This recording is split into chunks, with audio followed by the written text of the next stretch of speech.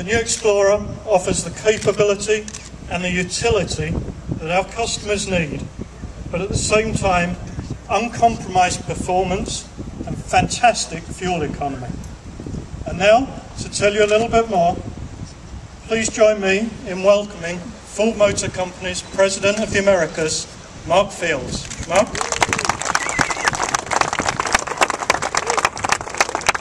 Good afternoon, everybody. Thanks for coming today. And I want to thank everybody for coming, even Hot Tub family up there. You guys got the best seat in the house. We got a product for you, trust me. You know, if you look at these sand sculptures, which, you know, Paul and I were working all weekend trying to get these ready for you. It takes a lot of, it was a really cool weekend because we had all the experts out here, a lot of kids are out here learning all the tips. And if you think about how these wonderful creative folks that put the sand sculptures together, it's the same way that our team took in reinventing the SUV for the 21st century in the new Explorer. And we did it with, it's like the sand sculptures, a lot of creativity, a lot of passion, and a lot of fervor to really bring the best product in the SUV in the world out to our customers here in California and across our great nation. And what you're going to see, the result is an SUV that's reinvented for the 21st century. Great fuel economy, actually fantastic fuel economy, technology that people want, the safety they want, all wrapped in a great design. And the result is something that is really ends up with, it changes everything, but it compromises absolutely nothing. So ladies and gentlemen, the SUV for the 21st century, the 2011 Ford Explorer.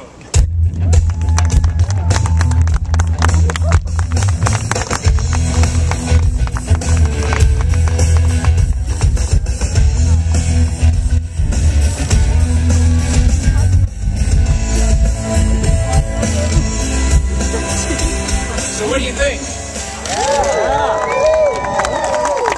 Hot Tub family, what do you think? All right, we got the thumbs up. Just want to come up and just pet it.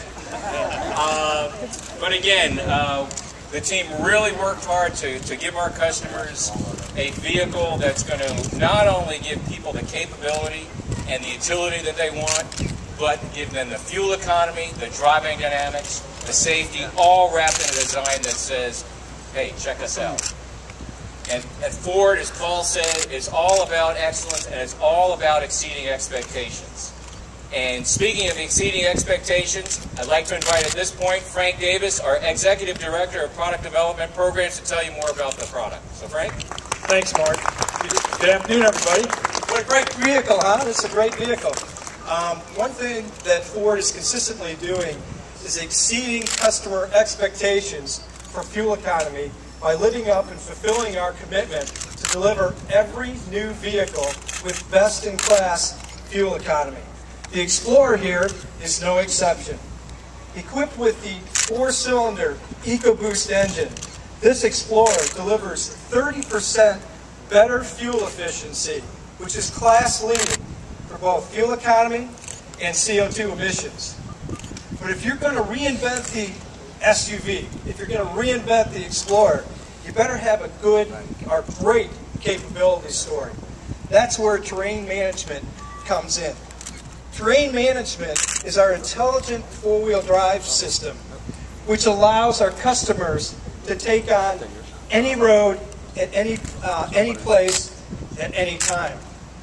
With a simple twist of a dial, which is shown right here, you're ready to tackle sand, snow, or mud. So it's a very important capability story for us. Take a look at our sand sculptures that Mark talked about. It depicts a lot of families. We think Explorer, with its 7-passenger capability, is the perfect vehicle for families to take on new adventures and explore new possibilities. And when you think of safety and family, those two things go together. When you think of family, safety comes with it. We have a comprehensive list of safety features and technologies in this new Explorer. Like the world's first rear inflatable seatbelt system, which is outstanding for our rear seat passengers, which are traditionally children and older adults. We also added a feature called curve control, which is shown here, to our advanced track system. It senses when you're entering a corner too quickly and provides assistance to the driver to bring the vehicle back on your intended course.